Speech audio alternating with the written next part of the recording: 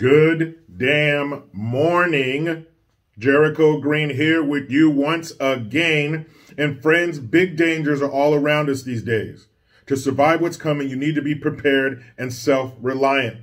That's why I recommend getting yourself some cryptocurrency, some land, some gold, but especially a proper stockpile of emergency food. It's easier than you think. Go to preparewithjericho.com right now, and you'll save $50 and get free shipping on a generous 4-week supply of emergency food from My Patriot Supply. They're the largest preparedness company in America, and they serve millions of people who are prepared for what's coming. This food stays fresh for up to 25 years. It will be there when you need it. Do yourself a favor. Go to preparewithjericho.com. You'll save $50 and get free shipping on a 4-week emergency food kit, which gives you breakfast, lunch, dinners, drinks, and snacks, totaling over 2,000 calories a day. When things get ugly, you'll be glad you have this food kit. Don't get caught unprepared. Go to preparewithjericho.com right now, preparewithjericho.com. And make sure, catch me on Recoil TV, Rumble, Spotify, promo code 1984 for 20% off all green gear. Just go to that link tree in the description box. Clickety clack. So, like many other things, you know, when you watch a movie, and every time you watch it, you catch something different or you focus on something more.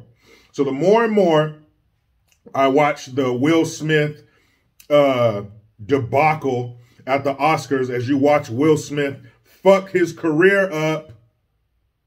This is the pinnacle. This is the zenith of your career, and you took a shit all over it. So the more you watch the footage, you focus on different things. So, and it turns out, Chris Rock didn't know that Jada Pinkett had alopecia.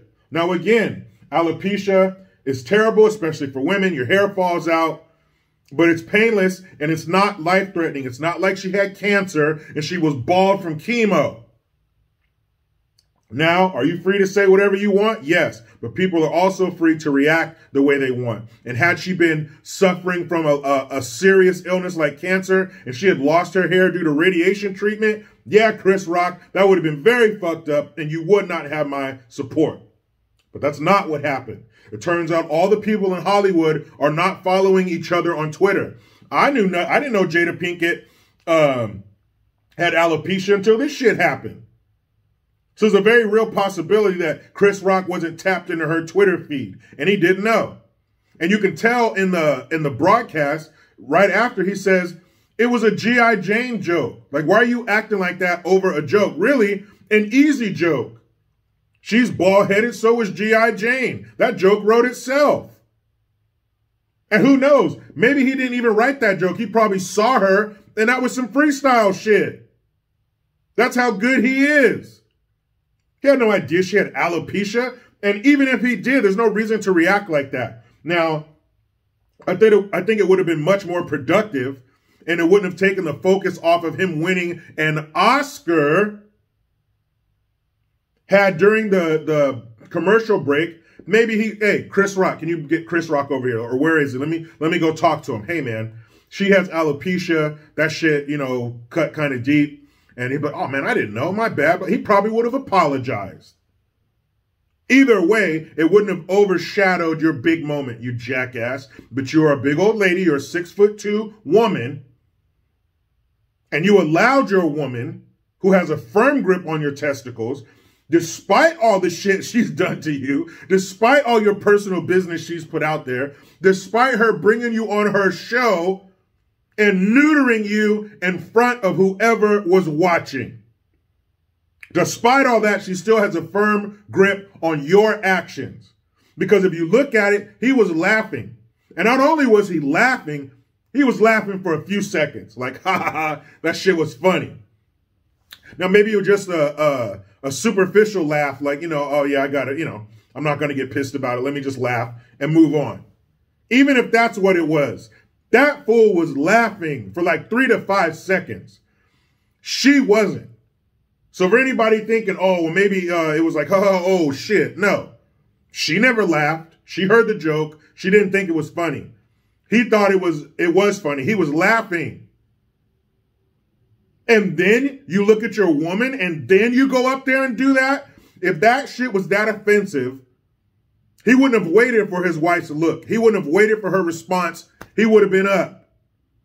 If that shit was really offensive and he really felt that it was that fucked up that he needed to go up there and act like a jackass, his wife would have been stopping him, not sending him up there. And what kind of woman do you have that would send you off to do some stupid shit like that? And how weak are you to do it? I'd have to have a talk with my wife later. I'm not doing that. That is so stupid. And again, she wasn't suffering from something life-threatening. It's alopecia. Chris Rock didn't even know. You can hear it in his voice. Like, dude, it was a G.I. Jane joke, man. What the fuck is your problem? And another reason I think it was real. Now, the slap itself, he really hit him, but I think we might have witnessed the first time Will Smith has ever gotten to a physical altercation. You know, despite the theme song to The Fresh Prince of Bel-Air, I think this was his first foray into pugilism, fisticuffs. Because his stance, his hands were down, it was all bad. He's never approached a man to fight before, or never been approached.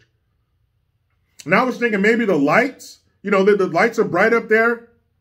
Obviously, Chris Rock didn't think that Will Smith was going to come up there and put his fucking hands on him. But under, you know, normal, out in public or something, yeah, if you see a man walking towards you like that, it's time to get in the defensive position. Get a good base at your feet, get your hands up, get ready to protect your moneymaker. That's just being a man. You know what that aggressive posture looks like. Uh-oh, it's about to go down. But again, in that setting and everything, Chris Rock, the farthest thing in his mind that Will Smith was going to slap him. But I tell you what, I tell you what I hope Chris Rock did do, because they said he left right after the incident. I hope the first thing he did was call his lawyer. That's what I hope he did. The lawyer, you know, he got money. We get the lawyer with the 3 names on the side: Bernstein, Meyer, and Greenblatt, right? He got those guys. He got a team. I hope he called his lawyer.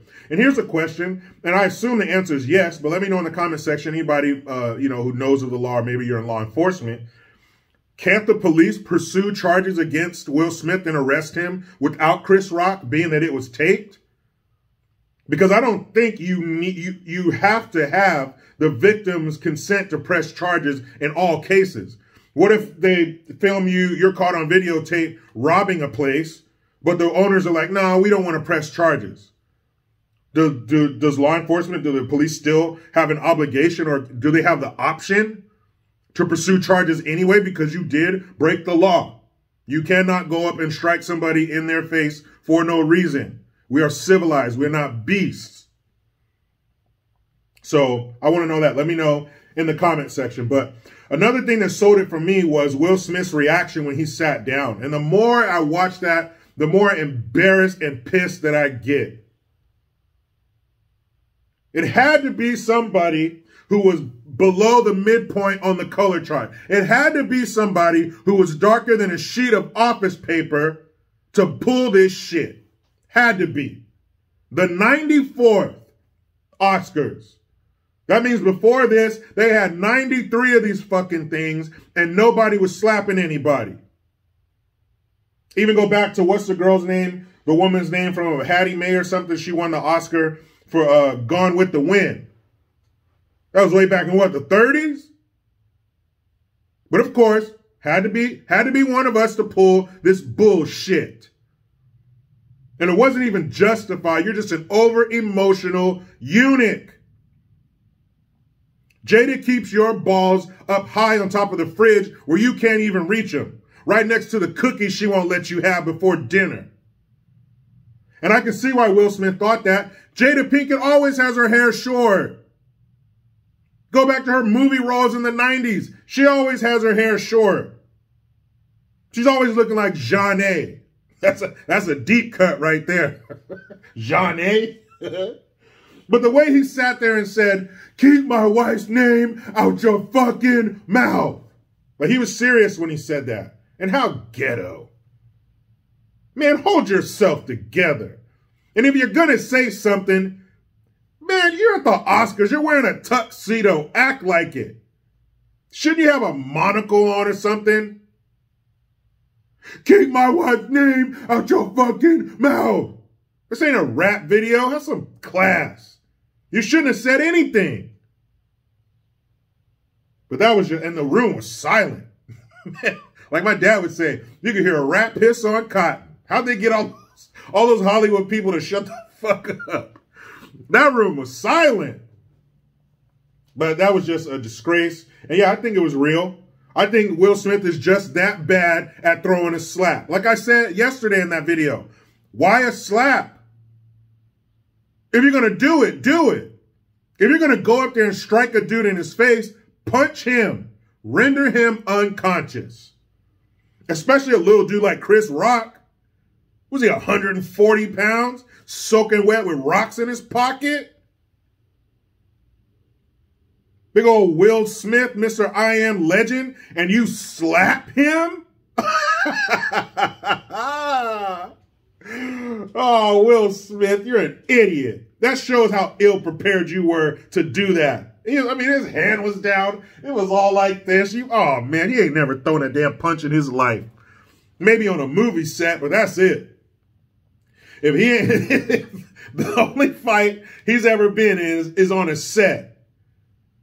Is where somebody goes like this. Action. That's the only time he's ever thrown a punch. Evidenced by the fact that he couldn't even throw, the fact that he threw a slap. What are you doing? He probably knew if he hit him, he wouldn't even have knocked him out. That's why he threw the slap. He's like, man, I'm not even going to embarrass myself like that. He probably hit him on the face and hurt your hand before you hurt his face. But what an asshole, man. You just fucked the whole night up for everybody.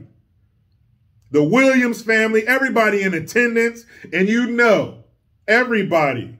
I don't care what color they were. I don't care what sex they were. I don't care where they were on the actor scale, where they were an A-lister or whatever. You know, as soon as everybody got in their car, their limo, their Phantom, whatever they took there, you know, as soon as they got in that car and closed the door, in whatever language they spoke, they looked at the person in the car with them and said, what the fuck was that? Oh, shit. They couldn't believe it. I couldn't believe it when I saw it. Is this for real? And then couple that with Will Smith's bad mechanics. I was like, man, was this staged? No way. It's not like they need, he's up there for an Oscar. Chris Rock, he's still selling out stadiums. They don't need the publicity. So I don't know what the fuck. I was like, what is this? And then come to find out it was real and what it was for. Garbage. And then he has this bullshit apology. Violence of any kind is unacceptable. When did you become so introspective in such a short amount of time? 24 hours ago, you were flying off the handle. Now you're a fucking Dalai Lama? Now you're Namaste? That apology had copy and paste written all over it. His publicist was like, don't worry about it, Will, I got it. Boom, drag and drop. Da-da-da-da-da-da. Take that name out. Will Smith. Boom. Send. That was some corporate cookie cutter apology bullshit. You shouldn't even have apologized. You don't mean it. You don't mean that shit. Why'd you even... Violence of any kind is unacceptable. And then it wasn't even just for Chris Rock. Then you start naming the Academy and all these other people. So you weren't apologizing to Chris Rock. I hope Chris Rock sues the shit out of you. How many people were watching that? Why wasn't Will Smith arrested immediately? Why didn't some uniformed officers come and remove him from his seat? Because I tell you what, R.I.P. to my man Dane, this guy I used to work with. You know, say, I tell you what, he's from Arkansas. I tell you, like I say, man, like I say. I'll tell you a story he told me about being in Arkansas in the mid-50s when they first integrated the schools and they had this black kid join their basketball team. That shit is too funny. Like I say, man, like I say, I tell you what. But I tell you what, let's say Will Smith was, I don't know, a white actor, and he went up there and struck the face of a black person? You put your hands on his visage? Are you kidding me? If a white actor went up there and slapped a black man, which shouldn't make a difference, but you know, in their crazy ass woke bullshit world, it would. Oh my goodness. Take his Oscar, take his family, take his life. You had the nerve to go up there and put your hands on a Fabergé egg of ethnicities? Shh, bring the lights down. Quiet, turn your phones off. It's a black person. They can't take all that. Shh, quiet, careful. Come on now. Everybody, every blue check mark would turn on that fool. Our dumbass president would be making a comment about it. It would be the worst thing to happen on this planet. But since it wasn't, nobody gives a shit. Oh, man. Will Smith, you just took your career and your Oscar and flushed it down the toilet. What a jackass.